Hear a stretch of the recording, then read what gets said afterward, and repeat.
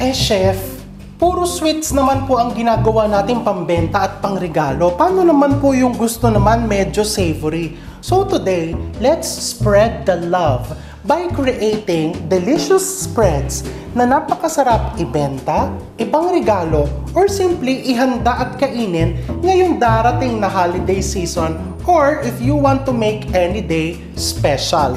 So gumawa tayo ngayon first, chicken salad spread and 4 cheese pimiento spread.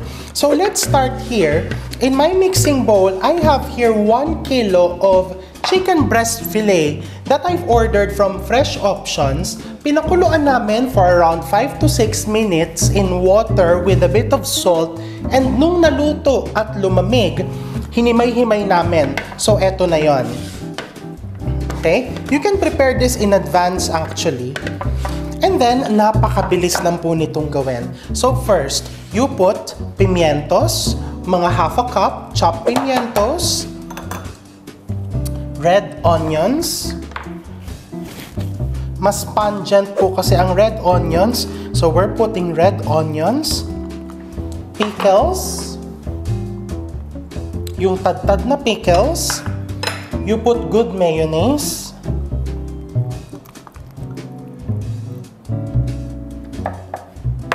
cream cheese. So yung cream cheese has to be at room temperature. Kung malamig yung cream cheese, ipasok mo saglit sa microwave para medyo lumambot. And then you put around 2 tablespoons of good condensed milk. If you want it sweeter, pwede mo pandagdagan.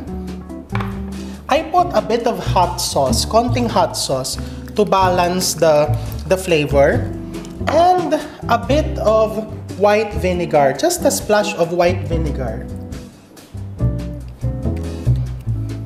I have here salt and pepper. Pero to taste na yan. So hahaluin ko muna to. Ilagay mo lahat ng ingredients and then haluin mo lang sila. Pagsama-samahin mo.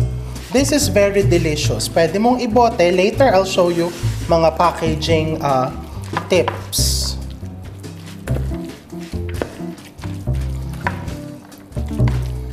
Okay. You just blend them all together. Chef, yung pong ginagawa po ng, let's say, ng mother-in-law ko, meron pong pasas. Yung pong napanood ko, meron pong cranberry. Alam mo, ihulog mo lahat dyan ang gusto mong ihulog. Basta magiging masaya ka. You can put raisins, ihulog mo yung raisins dyan. Cranberries, ihulog mo yung cranberries.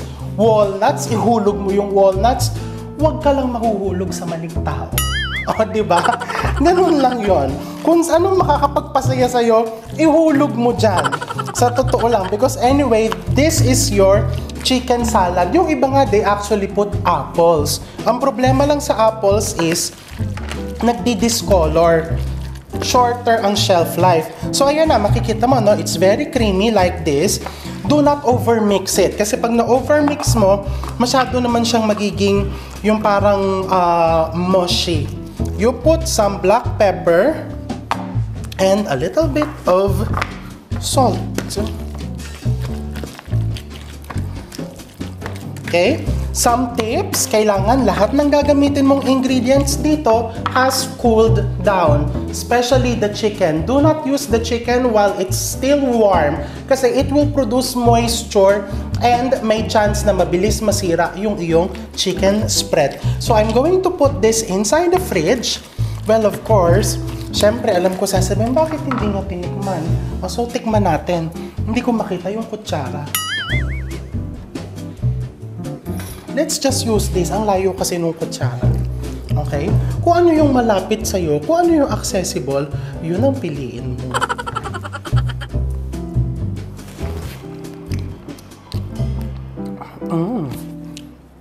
It's good. So I'm going to put this inside the fridge. But of course, before you put it inside the fridge, you need to cover it. So I'm going to get cling wrap.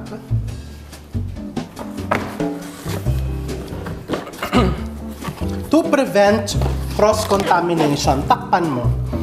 And when you cover items like this, huwag mong takpan ng ganyan. I cover it directly onto the surface para hindi mag-form ng moisture. Yung condensation, yung nagtutubig-tubig.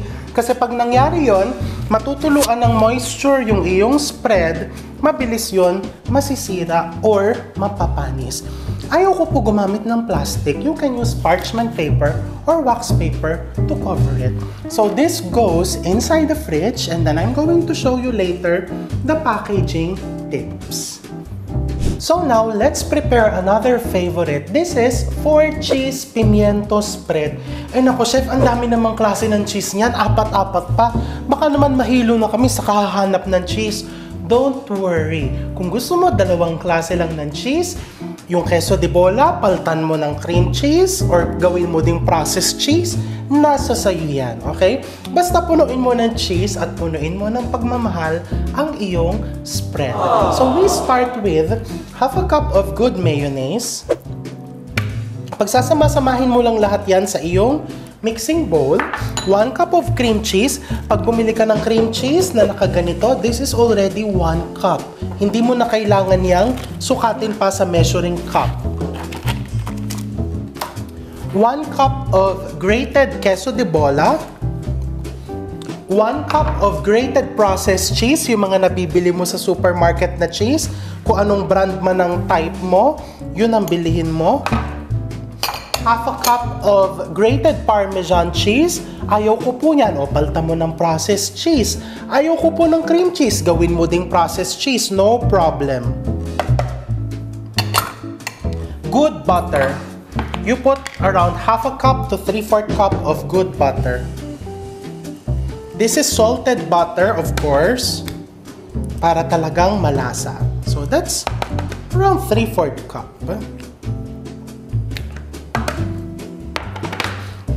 And then you put condensed milk, 2 to 4 tablespoons. Kung gusto mong medyo mas matamis-tamis, you can add more condensed milk. So I'm going to mix this first before I put the pimientos. So I'm going to use a hand mixer. Low speed muna.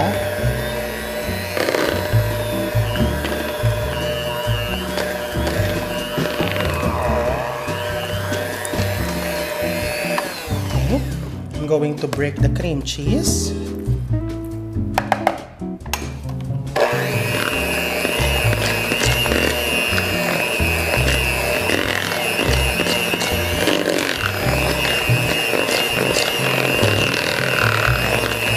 So you just beat it until it's very smooth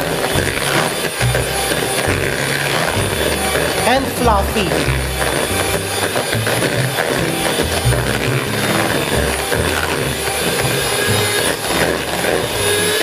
Okay, and now I'm going to turn off the mixer. I'm just going to put a pinch of cayenne pepper. No, hindi naman para magkaroon ng anghang, but just a kick. No? Kasi again, the acidity of your peppers, yan yung nagka-cut through dun sa umay ng mga creamy dishes. Not necessarily to make the dish spicy, pero pangbawas or pantanggal lang ng umay. So I mix it again. And then I'm going to put my chopped pimientos. And then I mix it again.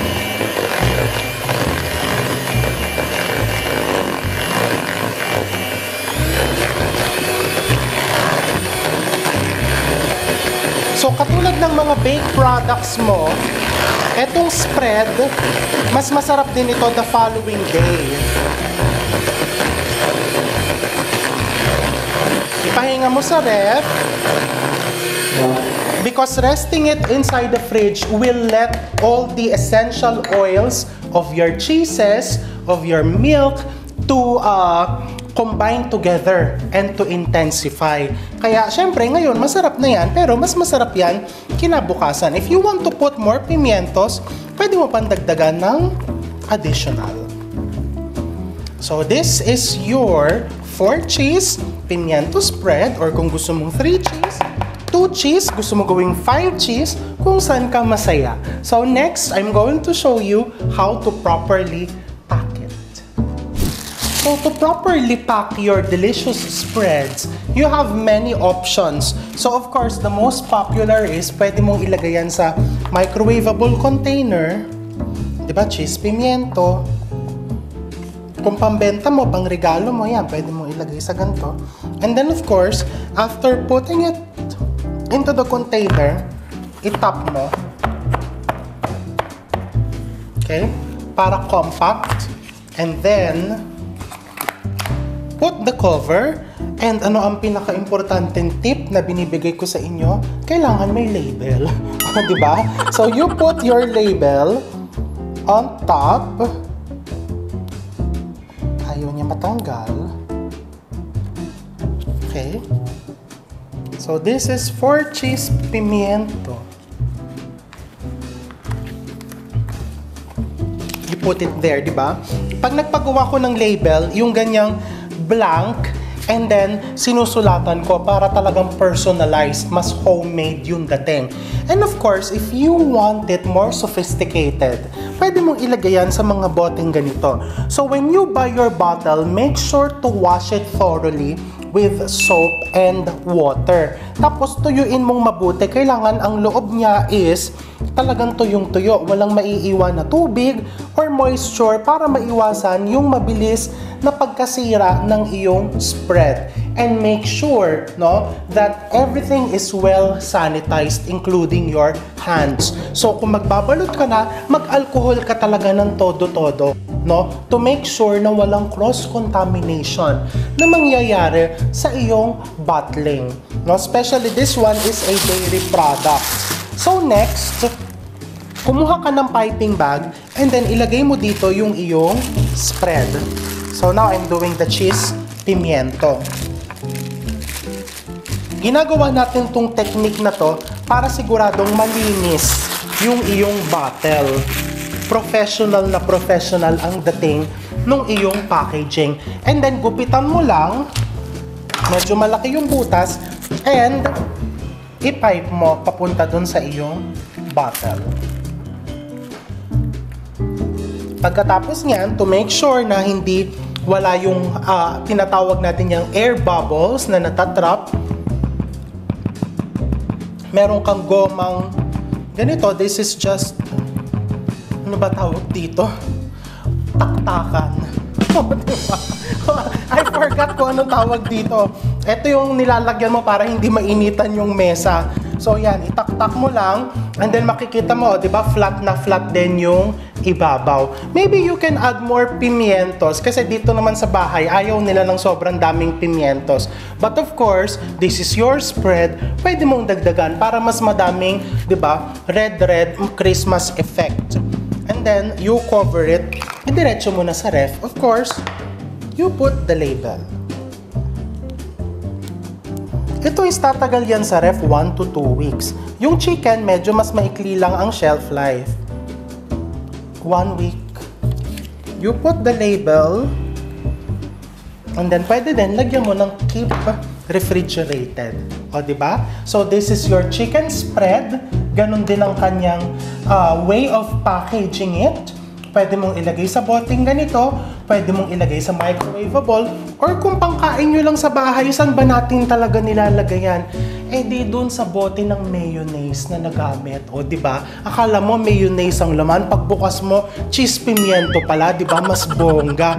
So now, let's try it with the cracker. You can put it with pandesal also. So this is your cheese pimiento.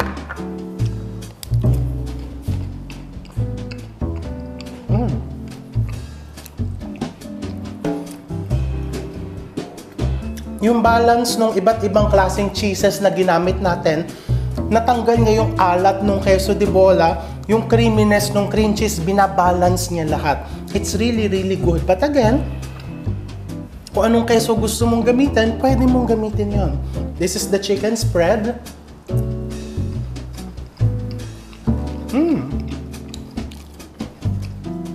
You want to turn it into a bundle? You can do with cheesy chicken spread. O diba, why not? Pwede mong pagsamahin yan. Bundle.